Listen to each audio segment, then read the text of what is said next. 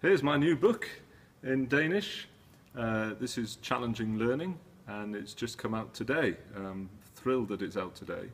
It looks at feedback and attitudes, challenge, thinking skills, and self-esteem. And it's got lots of lesson plans, lots of ideas in. I wrote this for teachers and for leaders to help to improve learning in the classroom, look for ways to improve feedback and what we can do to help students know what their next steps are. It looks at how to teach thinking. There's lots of lesson ideas that give you different tools and techniques for the classroom.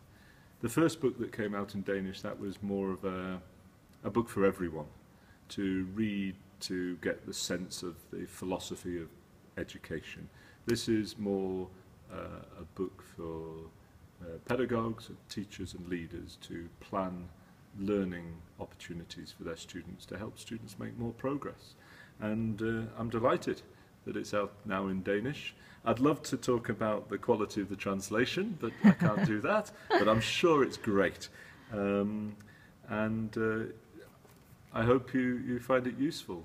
Lots of people have done so in the English and the Swedish and the Norwegian version, so I hope the Danish will be just as useful to you. Thank you very much.